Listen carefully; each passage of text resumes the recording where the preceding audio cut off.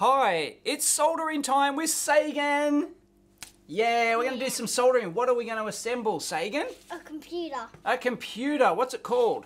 The RC2014 Mini. RC. RC. Yeah, I don't Sorry. know what RC stands for. I don't know. Anyway, yep, it's a Z80 computer. Look at that. It's a Z80 computer. Old school. The Z80 processor, Sagan.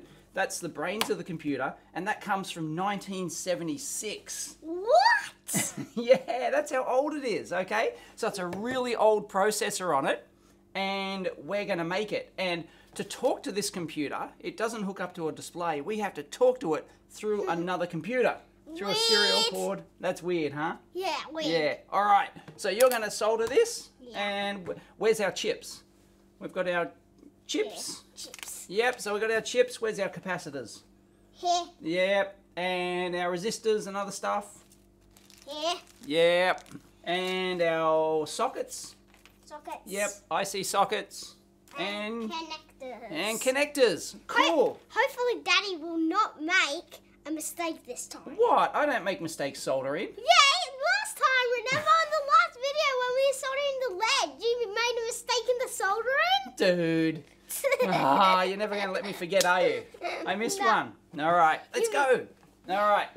So, first thing, Sagan, the most fun thing, the sponge. We have to wet the sponge. Yeah, thicker solder's going to be easier. I'll try and find it. Yeah, I've picked up the There pencil. you go. You always have to, no matter how good you are at soldering, it always takes a few joints to get back up to speed. You've got to make sure the flat part of your iron is flat on that pad, so it conducts all the heat into the pad and the pin that you're trying to solder. And then once the pad and the pin are up to temperature, then you feed in your solder and it'll just flow like butter around the pin and the pad. Yeah, I'll try and find the thicker solder. After the big flight, it could be anywhere, Daddy. It could be anywhere. Might want to give you a tip of white on your sponge. Remember to keep the wedge part of your soldering iron flat, so it contacts both the pad and the pin.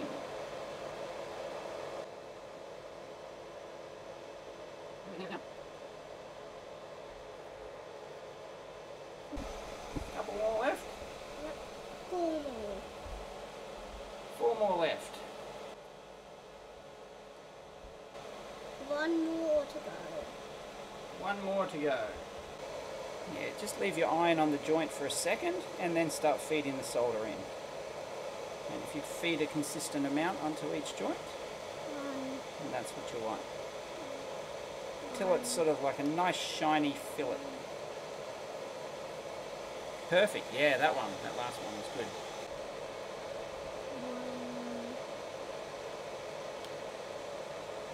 Last one.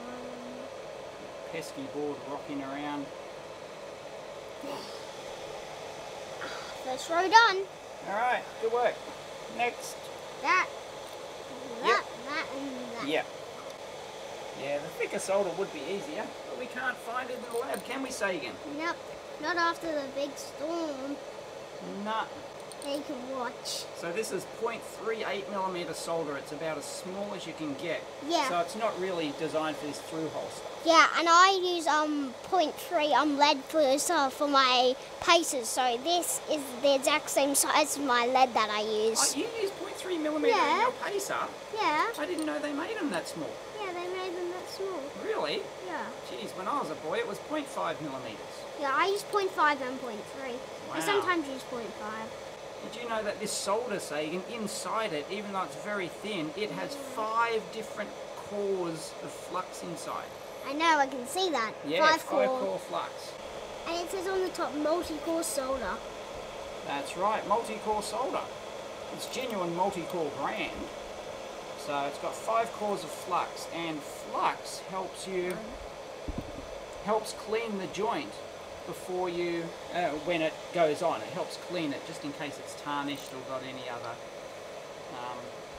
other thing on it, because if your solder joint is tarnished, then the solder doesn't take very well. So Are you just going back and doing a few, are you? Yeah. Yeah. key with nice soldering is just trying to learn how to put a consistent amount of solder on each joint. And that comes with practice too. Practice with only one go. Now I learned how to do that. Yeah, I know, exactly. Yeah, because we didn't practice before this. Yeah. And this is only the second time you've soldered, isn't it, Sagan? Yeah, in my whole life, and I'm really good. You're really good. Third row. You are pretty good, Sagan. The comments on the previous video of you soldering, everyone said that you were much better than some of the other YouTubers out there in soldering. Yeah, I'm much better than Daddy when he made that mistake. Oh, thanks, dude. You're never going to forget that. No. Pesky little joint. Yeah.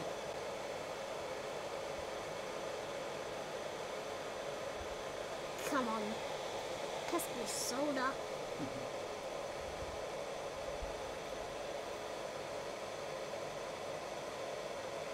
There we go. That's getting a good, beautiful flow on there.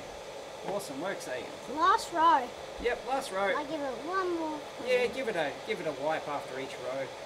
Yeah, I think you would do a lot better with the thicker solder. I'm sure you would. This thin stuff is, it gives you more control because it can control the amount of solder that you're feeding in, but you do have to feed in a lot more. And generally, it's harder to make, get in there and make good initial thermal contact with the pad. So the thicker solder just, yeah, it's going to be nicer in that respect. The flux is more exposed too. So, but we won't blame our solder, will we, Sagan? Nope. Nope. Otherwise Mr. Solder will get mad. And how old are you, Sagan? 7 3/4. 7 3/4. Yep.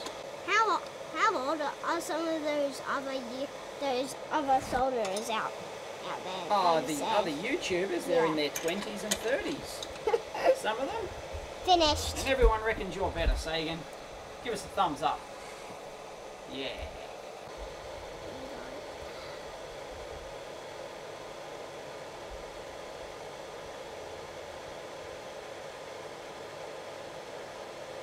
Wow, you're doing that super quick. I think that eventually is now. Because the soldering is a different experience every time you use a different soldering iron, which you haven't used this one before, and a different tip. I don't think you've used this particular tip before. No. And the type of solder that you're using. Never used this one? Yeah, this is lead free, so this is not as easy to solder with as lead. You'll find that with leaded solder it would be much easier. But I think this is easier. Oh, you think? Okay. But my mum will not let me use leaded solder. No. Yet. She won't. Not yet until it's here. Well, if you learn to use lead-free, if you can do good soldering with lead-free solder, then there's no reason to use lead. Really. Yeah, that's the problem with this little stuff. It just kinks really easily, and you've always got to straighten it up. That's better. So yeah, every time you solder is actually different, unless you're using the same thing all the time, which we're not doing enough here to use the same setup every time. Daddy's always got a different setup every time you come to the lab, don't I? Yep, always. It's always changing, the lab's always changing. Yep. And when the flood happened, it was a complete maze. It was a maze. You're right, it was. How do you like that paste soldering iron? We're using a paste one. Does it feel good? Yeah, it feels much better than the other one. Really? Feels better than the Heiko that we used? I think we used the Heiko last time. Yeah, we used a Heiko. Yeah? This one feels better. Alright. Sagan likes the paste. Because you see how that the tip is really close to where your fingers are, and that helps you keep better control. The closer the tip is to your fingers, then finer control that you're going to have. Yeah, but if the tip's too close, you can burn. It can burn. Burn your fingers. You don't want that. Nope. Yeah, you got one on the end there you missed. But it's more than this one. Oh, that's alright.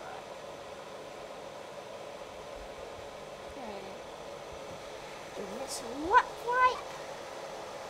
I loved it when the thing expands. The expanding sponge is pretty fun. Yeah.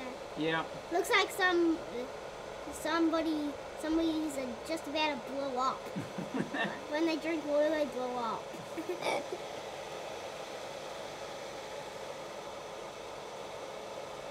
Wow, you're holding that solder a long way back.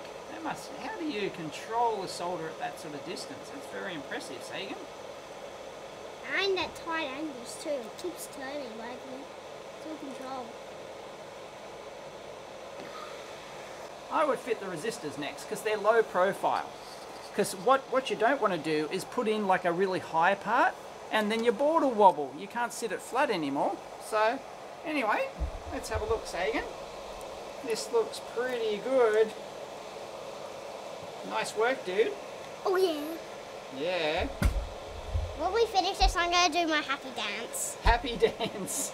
I got a happy dance. Soldering happy dance. Okay. You want to do your happy dance now? Yeah. Happy dance. Alright, I want you to put these two 22 picofarad capacitors in those two holes there. I'm a pretty good coder.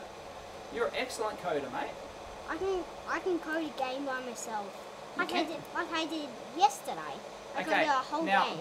now what you do is you put your thumb on top of those so they don't fall out, flip it over, and just bend the leads out slightly. Now you've got to get inside those pesky through-hole pins. Easy. Easy, you think. Lemon squeezy. Easy peasy lemon squeezy. Easy peasy lemon squeezy. Like I said. Use the side cutters to cut them off. How you do side cutters, okay, you get in there and then you just tilt it to the side and then snip it. But keep your finger over there like that, otherwise it could fly off. Tilt a little bit and snip. Oh, yeah, see, it flew off. You've got to keep your finger on it. Ah, you lost it. I think that's our first pin in the brand new carpet. Well, these instructions are pretty good. Look at these, Sagan. It's because it didn't have the resistor values on here. It just said R7, R8, etc. So we would have had to consult the tiny little schematic which was there to find out which value is what, but they already have it down there, and they have a picture of the resistors too. 22k, 10k, 1 meg, 2k2. So I want you to find all those different values. Here's our resistors here. I'll sort them. Looks like these ones are all one value. They're all one value, that's right, because they're all on the tape. So 1Ks, they'd be 1K. So 1, 2, 3, 4. Yeah, we've got 4 of them. So what you want to do is just hold these here, like this, and just pull off that tape. So what you want to do, I'll show you the trick to this. Okay? Bend. You want to hold it like that, Nah. and then sort of like just bend like that. And that should be, it leaves a little, just a fillet over there, like a radius over there, and that you'll find that that should fit Perfectly. almost perfectly. Oh, look at that, into there. Okay. Okay. So hold it like this. Yep. Bend. Bend down, and you should find that that's almost the perfect radius. Oh, make sure they're all in the same direction too. Not that it matters. It's just a nice thing to have them all in the same direction. What you want to do is just bend the leads out just a little bit like that. Yep, splay them out like that. Yep. And you'll find that bend that you did is a almost precise 0.4 inches pin spacing. There. Cool. Might want to bend those out a bit. Yeah, it was hard to get your chisel tip on the pad on that side there. Yeah, you've got to come in at a different angle. Maybe you want to flip your board around like that. So, yep. There you go. That was. I like it this way. Yeah, for these ones on this side, yes, that angle is going to be the best. But for the other ones, you always have to sort of like move your board around when you're doing pins like this. Definitely. Yeah. Look, pins crossover. There's 2 wires crossed. That's all right. See, now you might want to flip it around like that. See? That's right. It says pi 0. What's pi 0? Look, pi 0. Oh, you're right. I didn't. Yeah, that's for the Raspberry Pi. Yep, we've got one. We've got a Raspberry Pi. Yeah, we want red, red, orange. Right, but there's 4 colours. There it is. Red. Yes, there is. The one at the end is the tolerance of the resistor. What colour is it? Gold? Yeah. Yep. Red, red, orange. Here it is. 1, 2, 3, 4, 5, 6, 7, 8, 9, 10, 11, 12, 13, 14, 15, 16, 17 oscilloscopes. You have 17 oscilloscopes. That's crazy. 17. 17? Who has 17 oscilloscopes? You. That's crazy. Why do I need 17 oscilloscopes? I don't know. It's crazy. No, plus 1 because there's one at home. Yep, that's true. Yep. So you've actually got 18 oscilloscopes. That's nuts. Yeah, and Huxley really likes that oscilloscope at home. He does, doesn't he? Yeah, he just presses all the buttons like that. That's really sharp. Yeah, there's a really sharp fine point tip. Right. Because if you want to do really fine surface mount soldering, then you would use the fine tip. That's easy as what, Sagan? Easy as pie. Easy as pie. PIE also stands for something else that I learned at school in year 2. Really? So it's an acronym for something? Yeah. So P is persuade. Right. And PI is entertain and E. Wait, no. E is entertain and I is inform. They're 3 purposes of the author try to tell you in a book. Oh, okay. There's persuade, inform, or entertain. Got it. So they can entertain you in a book, they can persuade you in a book, or they can inform you in a book. Wow. That's really deep philosophy, Sagan. Thanks for that. How does it look? How does it look? Look at those, Sagan. They are fantastic joints. Yeah. I'm liking the look of those. Beautiful. Well done, mate. What do we have to do now, Sagan? Get the offcuts of our resistors and do them as links. Links. Seriously? This Right. is crazy. I don't know why we have to put links in it. It's not for PCB layout reasons. Maybe it's for experimenting and jumping later. Maybe it's like set in memory addresses and stuff like that. It's really tricky to get those, isn't it, Sagan? They're tucked away in there. You've got to feed your solder through. Yeah. Really tricky. All right, Done. there's 4 more down there. Now, I'll tell you the trick to these, Sagan. Because they're all flapping around in the breeze there, what you do is you put the jumper links on them to hold them all together as a big group. You see how they're all a big solid group now? Yeah. So it's much easier to actually keep them all in place like that. I'd do ones in the opposite corner first. And once you've done those 2, okay, well, you shouldn't have to hold the board anymore. Is this a fail? Is this a fail? I think it's a fail, Sagan. Okay then. Fail! Thanks, dude. I soldered a pin. Well, you soldered, but I put it on there. A pin header. We're supposed to have a socket instead of a pin header. Dope. Actually, that wasn't the FTDI interface. That was the keyboard interface. So not that we're going to use the keyboard interface on this anyway. So we're now soldering in the right angle FTDI pin header, which is a pin header. It's not a socket, is it, Sagan? Yeah. Right. And I just finished. Now we've got a monster 40-way header, Sagan.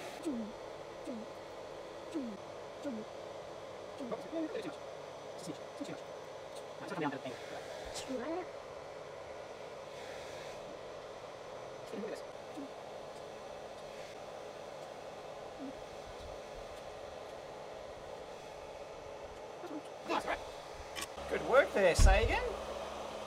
Yeah, you got more consistent near the end. Feeding a little bit overzealous. There's a little bit too much solder on a couple of those, but it's fine, dude. Well done. Okay, we've got a power socket and a switch. So 4 of those and 3 joints there. They're big holes, so you're gonna have to feed in a lot of solder with 0.35mm solder. Wow. Yep, there you go. That's probably good enough. Lucky last, the bypass capacitors, Sagan. We probably should have put those in first or second, but it doesn't matter. So do you call it a LED or an LED, Sagan? LED. LED, yep. There's always one that you miss every time, guaranteed. Okay, Sagan, I think what they actually provided us with was a right angle 40-way. We put in a straight 40-way, and we've got a socket 40-way as well. I think, it doesn't matter for this, it'll still work, but this is actually going, there's like a daughter board, and you can plug in multiple boards and stuff. And if you're going to do that, I think the right angle was the one to use. So we didn't actually have to solder in that 40-way, but that was fun, wasn't it? Yeah. Cool, let's plug the chippies in. So, Chippy dippies. well, and because the pins, you can see that they're sort of splayed outwards. Yeah. They're not straight. We have to actually bend those. And Daddy will do that because it requires a lot of force and a deft touch to get them. Now, do they look straight now? Yes. Yeah? All right. Daddy's got a good eyeball for that. Now, we have to get pin 1 is over here. See that notch? Has to match that notch.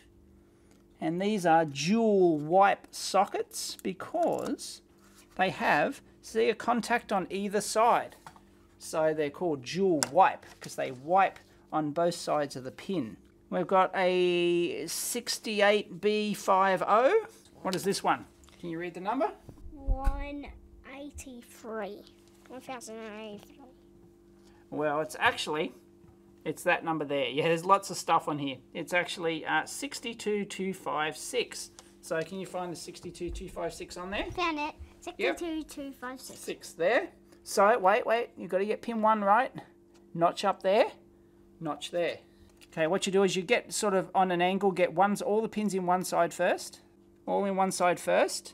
And then that, yep, push it down. Excellent. This will be our ROM. What's a ROM? A read-only memory. It contains all of the instructions for our computer. Then these are our TTL chips. TTL? Hey, a small thing. Are you going to ask me what TTL means? What is it? Transistor logic. It's much quieter without that fan, isn't it? Yeah. I think they're all in the right way. And we're ready to power up, I think. We want FTDI power. Oh, we've got to put the jumpers in. So we want the power to come from here. And it says set the keyboard jumper to pi or serial depending on what input you want. Serial. Connect jumpers to the ground position for basic. We want basic to the ground 0 position. Ground. Okay, so that will set the memory address. You want to put that on there? These little jumper links. That will set the memory address for the ROM so that when the processor boots up, it will know, it'll read from a certain memory address in there and there'll be instructions and it'll run our basic programming. So we can do some basic programming. What language do you use at the moment? I use the block language. The Scratch. Scratch. Block. Yeah. Blocks. Oh, blocks and yeah, a graphical user. Yeah. Yeah. Graphical. But we're going to use a command line programming language called BASIC, and it's pretty basic. So it says it in the name. that's it. All right, Sagan, our LED's on. Look at that. Yeah. Beauty. And so we're powering it 5 volts from our our FTDI, our serial board, and it's supposed to be 115,200 serial speed. So let's get our terminal program. COM8, 115,200. Select OK, and if Daddy hasn't swapped the transmit and receive lines, which I do all the time, then I'll push it. Let me push the reset button. Nothing. Maybe I've swapped it. I might have goofed it. Hang on, I'll just repower it. Nothing, Sagan. Oh, we're going to have to do some troubleshooting, dude. Okay, Sagan, I can see here that it actually uses on the FT, it's got an RTS pin, a request to send. I hope it doesn't need that. So I'm just assuming that we can work without that. Nothing. Wait, Daddy. What? See, the scroller is all the way down to the bottom. Maybe all the writing's up at the top. You're right, but no, the cursor's there. It should show up right where that cursor is. That's all right. Good thinking, though, Sagan. Good troubleshooting thinking. Okay, Sagan, it's time for the big guns. Let's bring out the oscilloscope because we're not getting any lights at all, transmit and receive. So we're not like seeing any data being transmitted from this. Or receive. Or received. So there's our 5-volt rail. Okay. Yep. All right. So let's maybe measure our clock. CLK is, I assume that, yep, look, the clock is on. These header pins are very nice. Yeah. Oh, hey, there we go, mate. We have a clock. There we go. It's got all these little they're called overshoots, and it's got those because look at our big antenna earth lead there. Okay, so that's naughty, but the signal's there. So we have a clock. So that means our processor is getting its clock. So what else is wrong? Let's measure the serial line. Okay, so let's trigger that. Okay, let's do single shot trigger and we'll reset that. And bingo, there's our serial data. Okay, captured. So our serial data, want to push that button? Which one? Yep, the reset button. There you go. Look, there's all that text which would come up on the screen.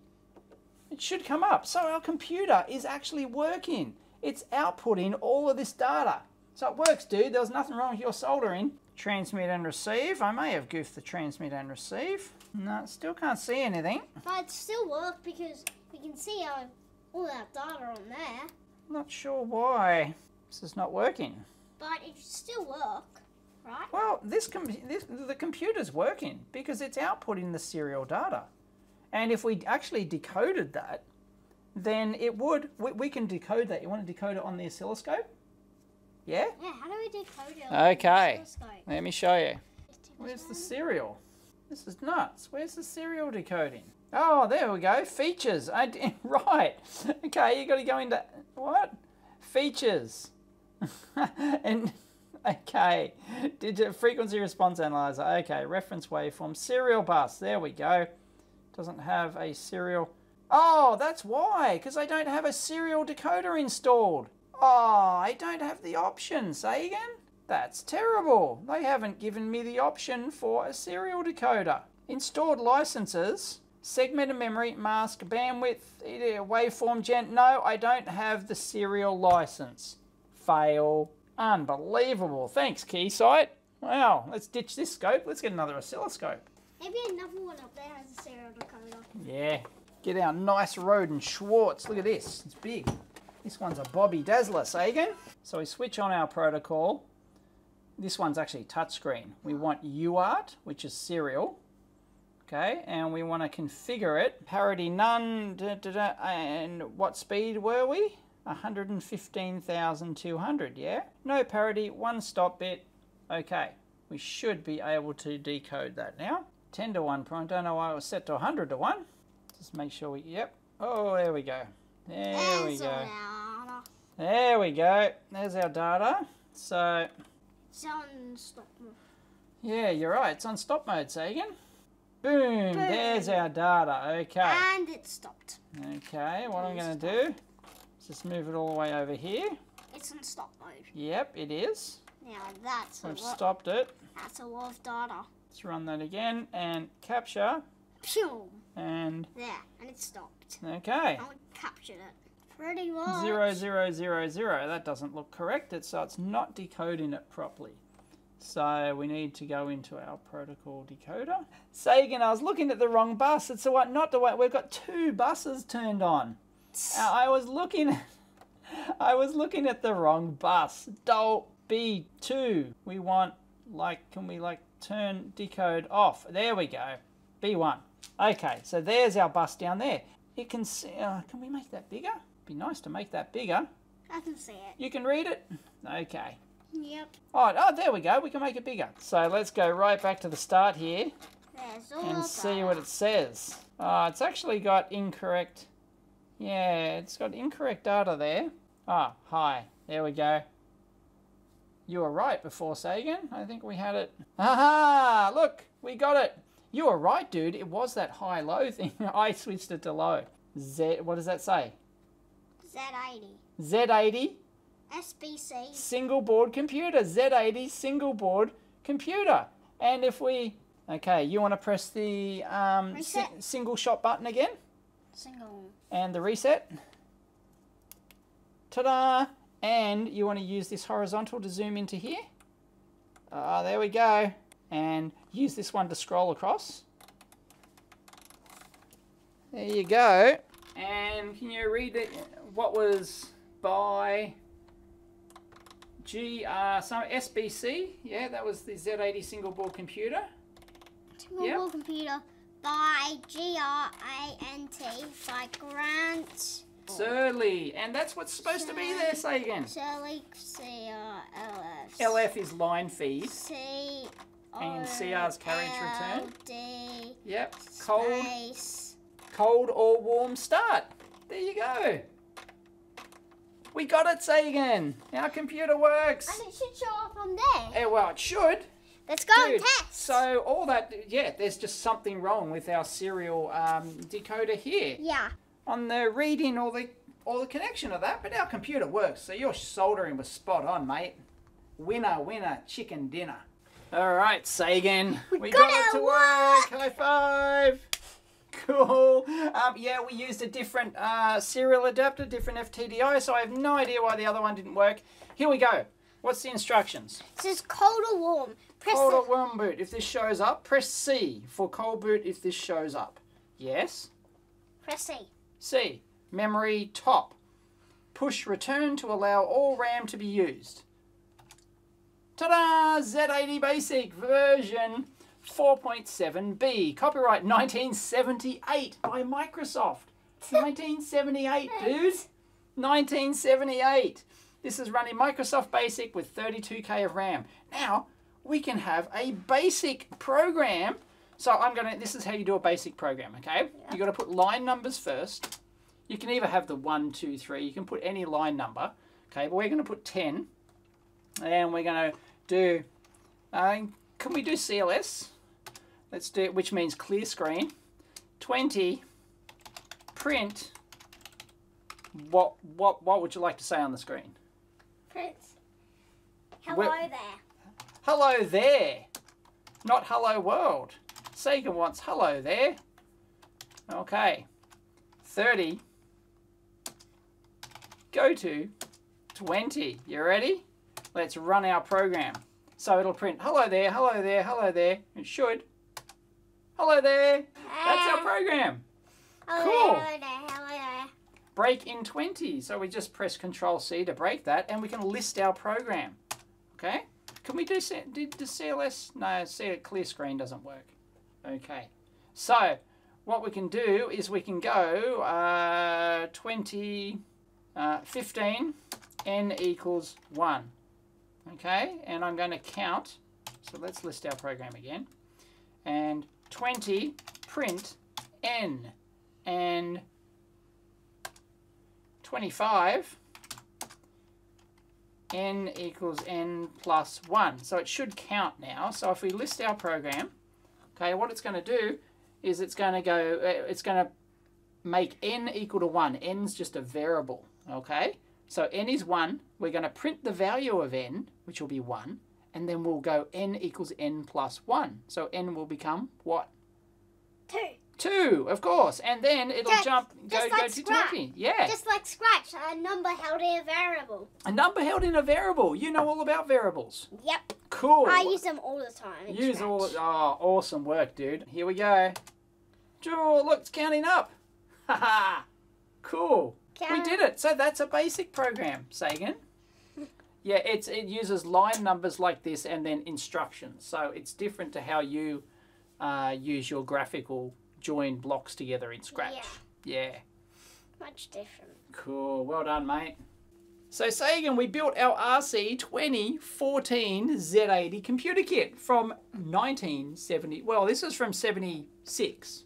So 78. Yeah? And we ran a basic program. Awesome! Cool. Even though it took like about 10 troubleshoots or something. It did. We had to troubleshoot it. We had to get a little serial adapter to get it working. I don't know why my other one. That was my old faithful serial adapter. I don't know why it didn't work. Anyway, we troubleshoot it on the oscilloscope. Yep, and it said And it said the protocol, it said the, we did protocol decoding, and it said Z80 single board computer, didn't it? Yeah. And it worked. So how would you rate that kit out of 10? Is that fun kit? Yep. I'd rate it, let me think, 10. 10 out of 10 for the RC2014. Well, you built your own computer, dude. That's pretty good. Wasn't a single soldering error on there. Nope. Yep, well done. So that's Yeah. only your second kit, yeah? That's your second soldering kit. Second. Awesome, well done. All right, what do we say at the end of the video, Sagan? Catch you next time. Catch you next time. Oh yeah. I think we have the Matrix, Sagan. I think we're in the Matrix. What did we just do? Yeah, we pressed W instead of C, and we wrote list, and look. And yeah, so we warm booted it, and then we did list, and because this is volatile memory, so it loses it.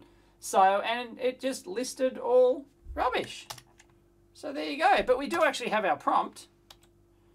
But and let's see what happens if we run. No, oh no, it can't even decode our stuff properly. We're gonna have to reboot that.